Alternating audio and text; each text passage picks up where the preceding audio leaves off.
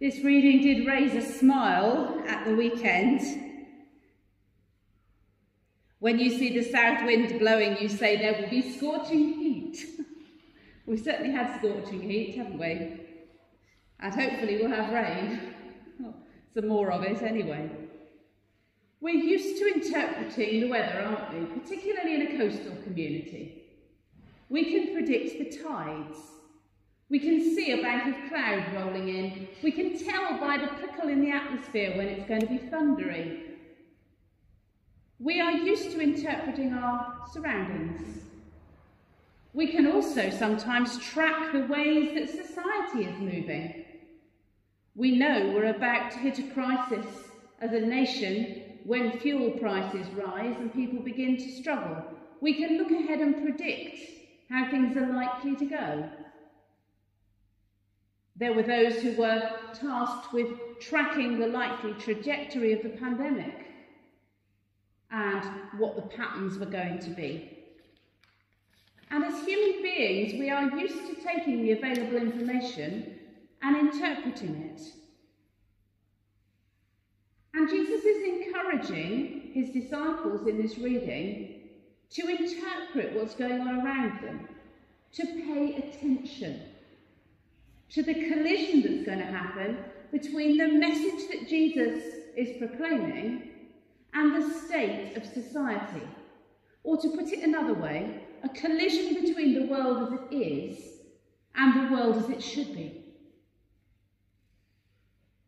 I came to bring fire to the earth, Jesus says, and how I wish it were already kindled. I have a baptism with which to be baptized, and what stress I am under until it is completed. Do you think that I have come to bring peace to the earth? No, I tell you, but rather division. There is something in the nature of the way that we are together as church, that we swing between extremes sometimes. I don't know if you've ever noticed this. Some Christian gatherings, it is almost peace at any price, and any dissenting voices are shushed. And we have a bit of a legacy of this that we're working through as the Church of England at the moment, because so many survivors of abuse were silenced. And we're told, shh, we don't want to damage the mission of the church. We don't want to damage the way the church is seen in the community. We don't want there to be dissent and disagreement and argument amongst us. So, shh. And so people's lived experience and the ways in which people were mistreating others were swept under the carpet. Jesus is not one to sweep things under the carpet. From the Gospels, you may have noticed this.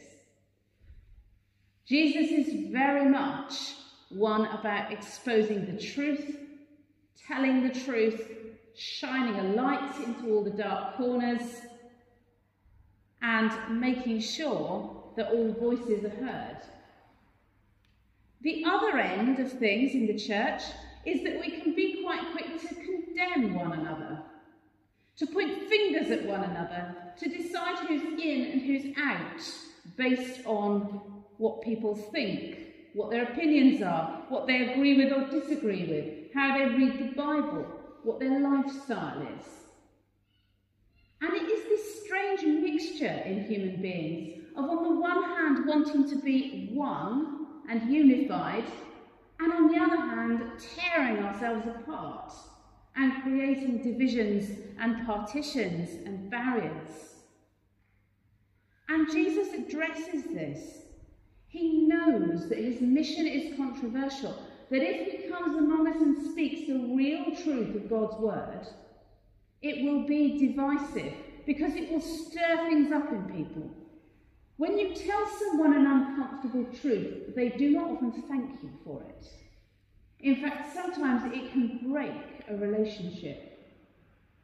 And we're only grateful when someone tells us the truth sometime afterwards, aren't we? Or even if we manage to be grateful at the time for the truth, it makes the other person really uncomfortable to be around. And so the people who do us the greatest service often get the worst side of us in the process. Because hearing the truth can be a really uncomfortable thing. And the inclination to push it away from ourselves and reject it often translates as pushing away and rejecting the person who brings us that uncomfortable truth. Jesus knows this. He knows that the society in which he is demonstrating love and speaking truth is being made uncomfortable by the things he's doing. He knows there's going to come a time when they will want to push him out, silence him, and destroy him.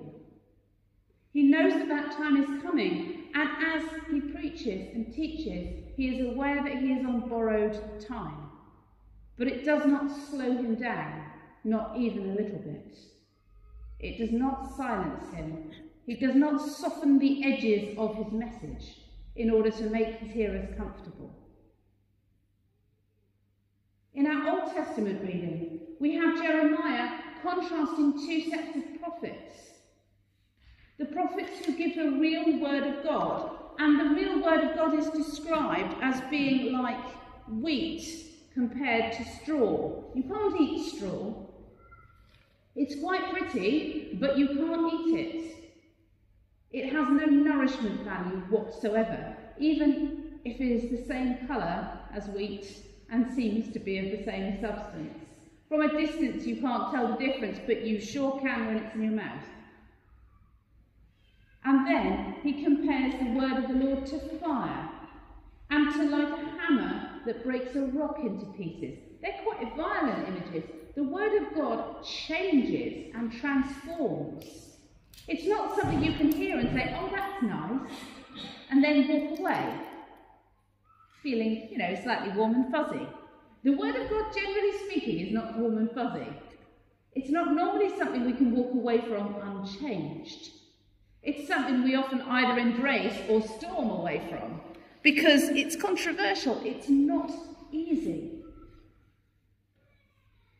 And God is saying here, I'm a God nearby, I'm near you, I'm speaking to you, I'm speaking these words of transformation, but you're listening to the prophets who are just telling you dreams, who are just telling you what you want to hear. They're prophesying lies, they're prophesying deceit. They're lulling God's people along a path that is taking them further away from God. And you can hear the heartbreak of God in these words. And especially in that reference to Baal. Now, Baal is a fertility god who was worshipped in all sorts of really quite unpleasant ways, including people sacrificing their children. Literally taking babies and children and killing them as part of their worship and offering them up to Baal.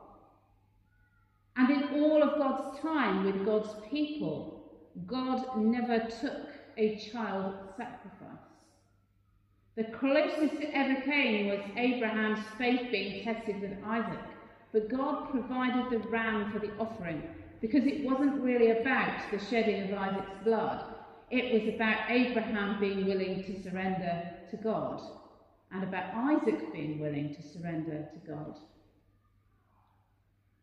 And while God will test the faith of people, and while God may call people to lay down their lives in his service, God does not call for pointless sacrifice in the way that the worship of the Baals did. The earth does not demand blood in order to be fruitful, because God's already made the earth fruitful. We do not have to call God down as they used to call down Baal and the other gods to be present, because God is already present everywhere. And it is a gift that Israel has taken for granted. And it is a gift that we sometimes take for granted. And it can be easy to look at others and find a source for division. Because there are always differences between us, differences in our approach.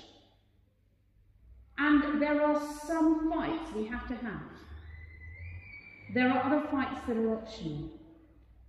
And wisdom and discernment lies in knowing the difference. Elijah stood up against the prophets of Baal and defeated them in a showdown with 2 altars, 2 offerings, a whole lot of water and fire,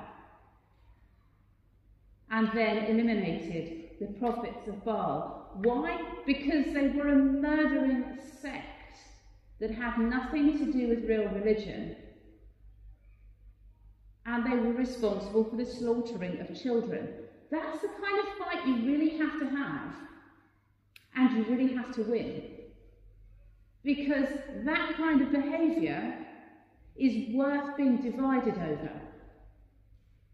You have to win those kinds of fights because the alternatives are awful.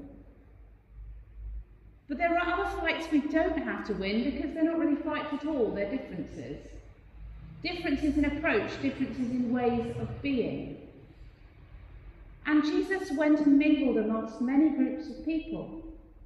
Jews, Greeks, Gentiles, Samaritans, those who were considered sinful and those who were considered holy. And Jesus moved freely between all those groups.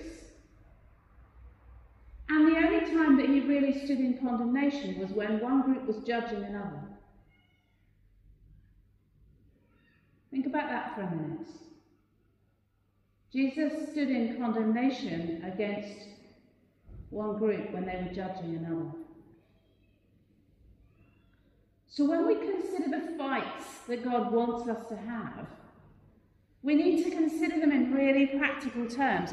What are we fighting against?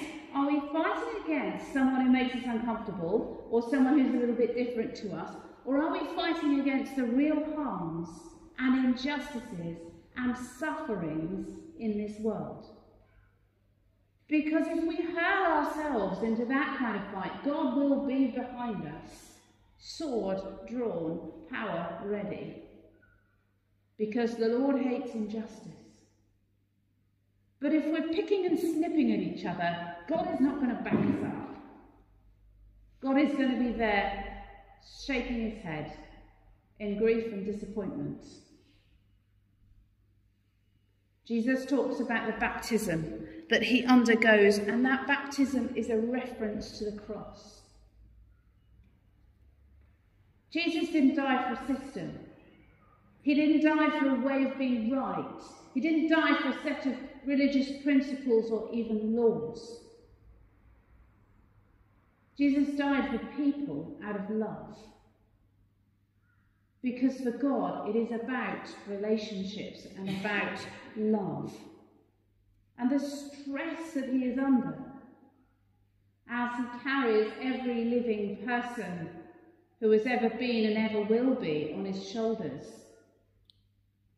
as he takes the sins of the whole world to the cross, as he suffers in that darkness and rises again. That bitter baptism is done out of love. And the reference to fire, well, it could mean many things. And Jesus talks about being lights in the world, and Jesus talks about the need to shine. The fire is also devouring and consuming. And when I read these words, I see the echoes of Pentecost in what Jesus is saying. Jesus has to die and return to heaven so that the Holy Spirit can come, so that that fire can fall, so that people hear the good news of God in their own languages. The Holy Spirit doesn't smooth all languages into one. The Holy Spirit interprets and translates so that each person hears the good news in their own language. There is unity and there is diversity. And that's all good in the kingdom of God. So I encourage you to think about the moments we choose to accept division, because we have to in the name of justice, because there is a fight we really have to win, because the alternative is something awful, and we cannot allow evil to win. And then the fights that we pick that are less than holy, that are about our opinion, our preferences, our comfort, and sometimes about our ignorance because we don't take the time to understand others. We don't bother to translate. Think about the fights and struggles that you're currently engaged in, the sides that you find yourself on. We all have them. Sort them into those two categories. Really think about them. Pray for our church and for our nation as our leaders are divided about the best way forward. As a leadership contest is being fought in our national television. Listen and discern the voices. Listen for the voices of truth and prophecy. And pray to God for wisdom to know what battles to pick and which ones to avoid. Amen.